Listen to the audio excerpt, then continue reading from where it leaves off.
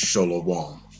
First and foremost, giving all praises, honor, respect, blessings, and glory to Yahweh, ahchyam, Yahweh Shai, ahchyam, Rakha Kodash.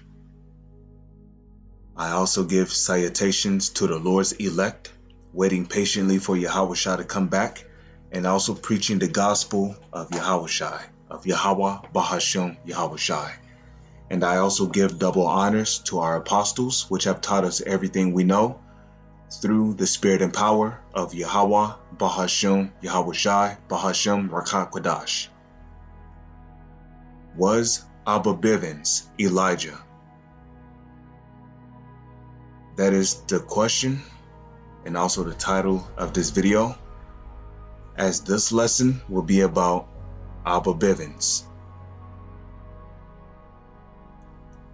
Now, without further ado, I'm going to get right into it. So, before I start this lesson, before you can understand, who's who, you must first understand that reincarnation is in the Holy Scriptures.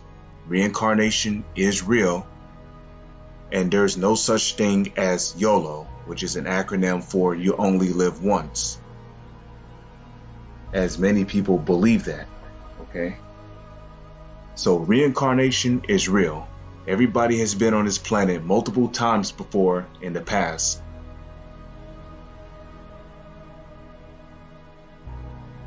So, was Abba Bivens Elijah? Well, we're going to find out. We're going to find the answer to that in this video. So, first off, I would like to start with Malachi chapter 4 verse 5. Behold, I will send you Elijah the prophet before the coming of the great and dreadful day of the Lord. Now, the first thing I would like to do, because it said in Malachi 4 and 5 that I will send you Elijah the prophet before the coming of the great and dreadful day of the Lord, right? So the first thing I would like to do is look up the word dreadful.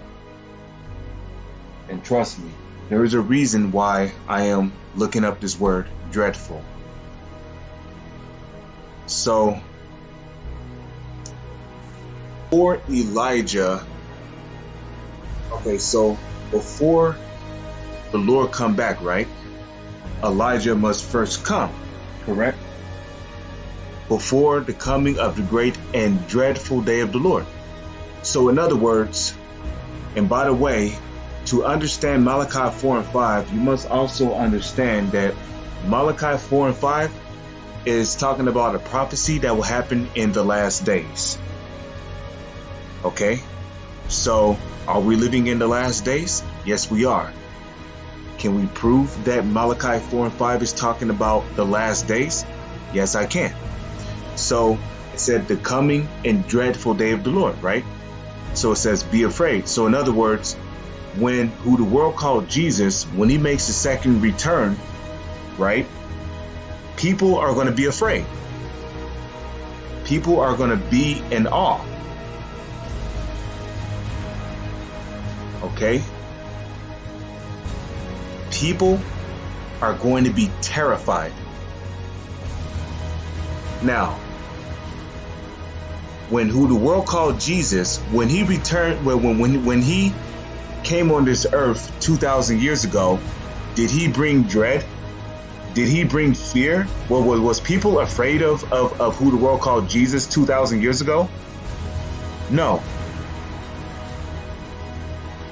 So Malachi chapter 4 verse 5 is not talking about 2,000 years ago. It's not talking about during the time of Elijah in the book of First and Second Kings. It's not talking about those times. When who the world called Jesus, his real name in the Hebrew is Yahweh Shai. When he came 2,000 years ago, he did not come to bring dread on the earth. People were not afraid of who the world called Jesus when he came on this earth 2,000 years ago. Okay, he was harmless like a dove, like it tells you. harmless as a dove, and he was wise as a serpent. Okay, he fled from the scribes and Pharisees when they tried to kill him on multiple accounts. He fled from them. So who the world called Jesus, when he came 2,000 years ago, he didn't come 2,000 years ago bringing dread. Okay, let's figure out who the world called Jesus, right? Let's figure out what he did when he came on the earth 2,000 years ago. This is the book of Luke, chapter 2, verse 48. And when they saw him, they being his parents, Yahushai's parents, Yahushai is who the world ignorantly called Jesus. His parents were amazed, and his mother said unto him, Son, why hast thou thus dealt with us? Behold, thy father, your father, and I have sought thee sorrowing. So they was worried about him because Yahushai just up and left. It says, and he, Yahushai, said unto them, How is it that ye sought me? Wist ye not that I must be about my father's business? So what was his business? What was the business of who the world calls Jesus? Because he said that he must be about his father's business, right? Well, what was his business? His business was preaching the gospel, teaching in the synagogues, performing miracles, like healing people of the palsy, healing the sick, the disease, casting out devils. Okay? Glorifying the Father in heaven. Glorifying his Father which is in heaven. Glorifying Yahweh, the Heavenly Father. That's what he came to do 2,000 years ago. He also came to be that sacrificial lamb. That's why he died on the cross. So Malachi chapter 4 verse 5 could not be talking about 2,000 years ago. And it's definitely not talking about during the time of kings, because obviously this was written in the book of Malachi. Malachi takes place way past the time of 1st and 2nd Kings. Okay. So let's figure out what Malachi 4 and 5 is talking about. Okay. Because when the Lord returns, it's going to be a great and dreadful day. It's going to be a day of terror. As just like we figured out when I looked up the word dreadful in the Blue Letter Bible Lexicon. So this is the book of Matthew chapter 14 verse 6. But when Herod's birthday was kept, right? It says the daughter of Herodias danced before them and pleased Herod. Whereupon he promised with an oath to give her whatsoever she would ask. And she, being therefore instructed of her mother, said, Give me here John the Baptist's head in a charger. And the king was sorry. Nevertheless, for the oath's sake, and them which sat with him at meat, he commanded it be given her. And he sent and beheaded John in the prison. So this is talking about John the Baptist. Now, the reason why I am bringing this out, and let me just finish up here before I explain. And his head was brought in a charger and given to the damsel, and she brought it to her mother. So John was beheaded in a prison, right? Now, there's a reason why I am bringing this out first. Because when we come over here, right, the book of Matthew, chapter 17, verse 9, and as many as came down from the mountain, Yahushua charged them, saying, Tell the vision to no man until the Son of Man be risen from the dead. Okay, and here's the point. And his disciples asked him, saying, Why then say the scribes that Elias must first come? And Yahushua answered and said unto them, Elias truly shall first come and restore all things. Okay? But check this out. But I say unto you that Elias is come already. Now, when Yahushua said Elias is come already, who was he speaking about? He was speaking of John the Baptist. Can we confirm this? Yes, we can. Because let's just read. It says, and they knew him not. So they didn't know that John the Baptist was Elijah, right? But have done unto him whatsoever they listed. And we figured out what they had done to him, right? He was beheaded. Okay? And how did Yahushua figure out about it? Because it was told Yahushua, I believe in this very same verse, right? Right here. And when Yahushua heard of it. So Yahushua, he knew that his cousin, John the Baptist, was killed, murdered. You know, his cousin was murdered, beheaded in prison, right? So they done it to him whatsoever they listed. Likewise shall also the Son of Man suffer of them. Then the disciples understood that he spake unto them of John the Baptist. Now that we have that out of the way, right? Yahushua, who the world ignorantly called Jesus, he said that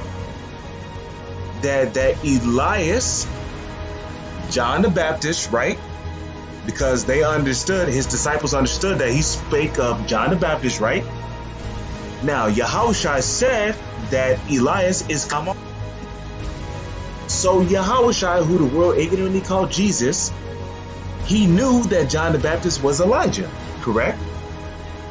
So John the Baptist was already dead when they had this conversation.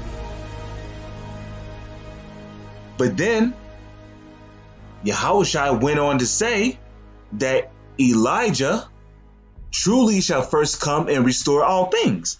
Now, you must ask yourself, why would Yahushua say that Elijah truly shall first come and restore all things?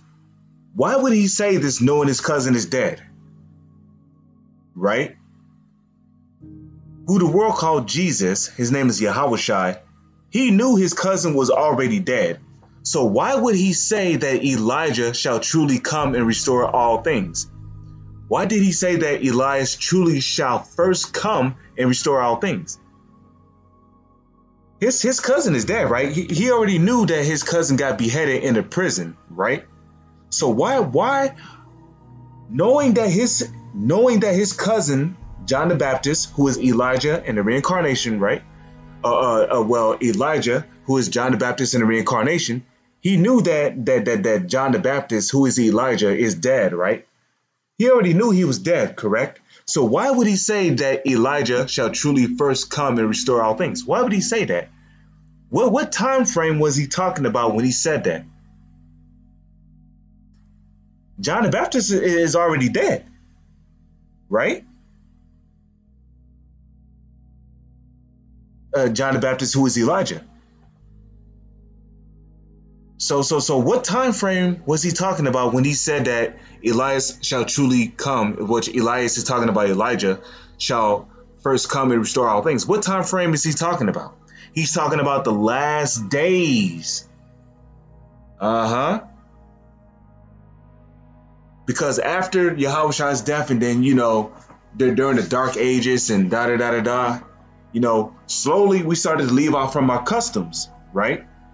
And we started becoming more and more like heathens. Even though we were Israelites, we started becoming more like heathens. So when Esau rose up into power, right?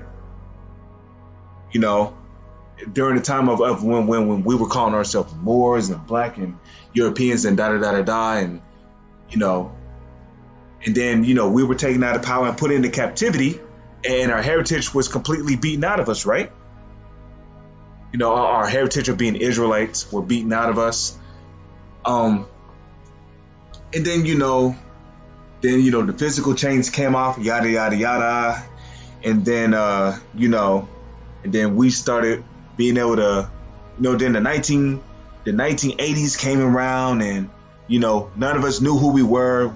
At first we were just being called colored folks, and then at first we were being called niggers, and then we were being called Negroes. And then we went from that to being called colored folks, and then we went from that to being called African Americans, and then we went from that to being called from being called Latinos, being called Mexicans, Native Indians, being called black people. So none of us didn't know who we were, right? And I'm just doing a little short time frame here. Because after Yahweh's death, and Jerusalem was taken down and yada yada yada, all the way up until now, right? Well, not now, but all the way up until Abba Bivens. So before Abba Bivens came on the scene, we were calling ourselves black, correct? We were calling ourselves African Americans. We were calling ourselves Moors, Muslims. We were calling ourselves African Americans. We were calling ourselves Mexicans, Puerto Ricans. We were calling ourselves Jamaicans, Haitians, Guatemalans, Panamanians, Uruguayans, Colombians. We were calling ourselves Choctaw Indians, Cherokee Indians, Dominicans.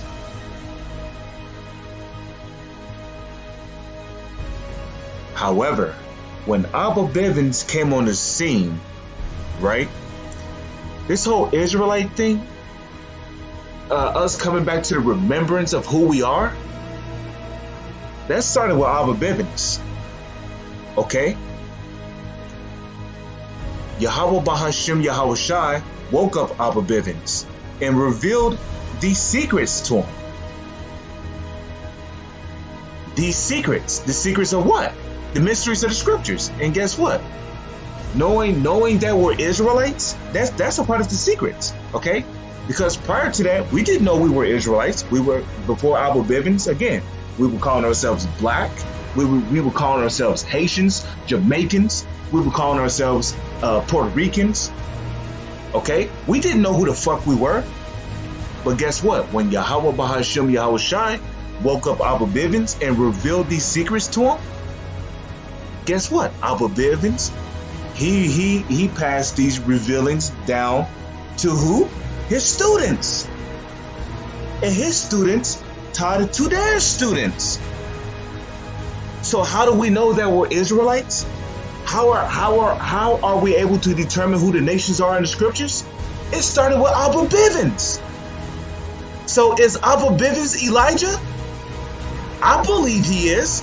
I strongly, highly, truly believe that Abba Bivens is Elijah. Okay? If it was not for Abba Bivens through the spirit and power of Yahweh ahchyam Yahawashi, we wouldn't know that we're Israelites. Okay? The mysteries of Babylon, that was given to Abba Bivens. Babylon being America, that was given to Abba Bivens. Okay? A lot of the mysteries in the scriptures, a lot of them, was given to Abba Bivens. And he taught them to his students, and his students taught them to their students. So, who the world called Jesus, his name is Yahawashi. When he said that Elijah truly shall first come and restore all things, it means literally just that. Okay? Yahweh ahchyam Yahawashi have restored us to our heritage, starting with Abba Bivens. Okay?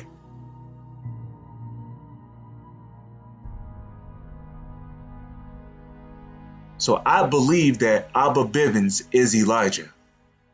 This truth started with him. The mysteries of the scriptures and the breakdowns, it started with him. It ain't start with nobody else. It started with him. It all started with him. Okay? Matthew 17 verse 11 and Malachi chapter 4 verse 5, these two precepts are are prophecies that are talking about which will happen in the last days. Okay? Because when Yahawashi makes his second return, that great and dreadful day of Yahweh ahchyam Yahawashi, that's going to happen in this generation. Okay? And Elijah did come back in this generation. And he did what he was supposed to do. He restored us to our heritage. And he also gave us the breakdowns. Well, I'm not going to say us, but our teachers, our great elders and our teachers our apostles. Okay?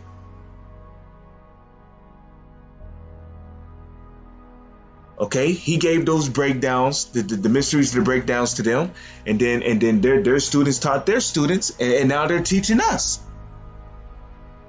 Okay, so I mean, it makes perfect sense. And like I said, if you don't believe in reincarnation, you're not gonna understand how Abba Bivens is Elijah and John the Baptist in the reincarnation. You're not gonna understand that. Okay, and yeah, I believe that Abba Bivens is John the Baptist. Okay, Elijah was John the Baptist. Okay, Elijah, he came back as John the Baptist in the reincarnation, and then when he died, you know, he came back as Abba Bivens. That makes perfect sense. Okay, it ain't hard to understand, man. But there's your answer. Okay, yes. Abba Bivens is Elijah in the reincarnation, okay? And I truly and strongly believe that he was that man that the Lord said that he would send in the last days to restore all things, to restore us, you know, to our heritage, you know, to our customs, the high holy days, the keeping of the high holy days. I believe that all started with Abba Bivens, okay? Our customs, our heritage, you know, who we are as a nation of people. It all started with Abba Bivens, who I truly and personally and strongly believe is Elijah and John the Baptist in the reincarnation. Okay. And, you know, I broke it down, you know, Elijah being John the Baptist in the reincarnation, and then John the Baptist coming back as Elijah. I mean, John the Baptist coming back as Abba Bivens in the reincarnation.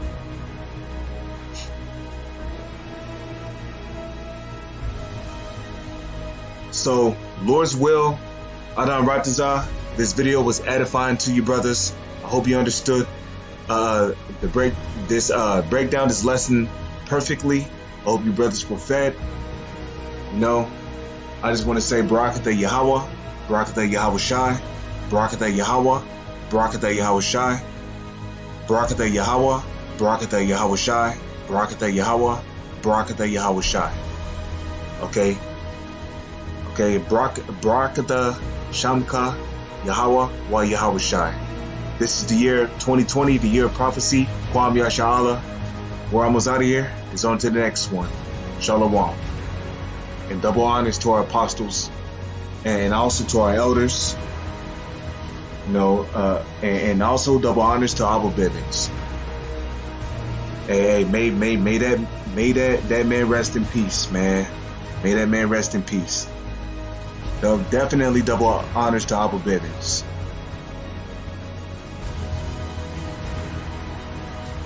Hey, and when Abba Bivens come back, he's gonna be blessed, man.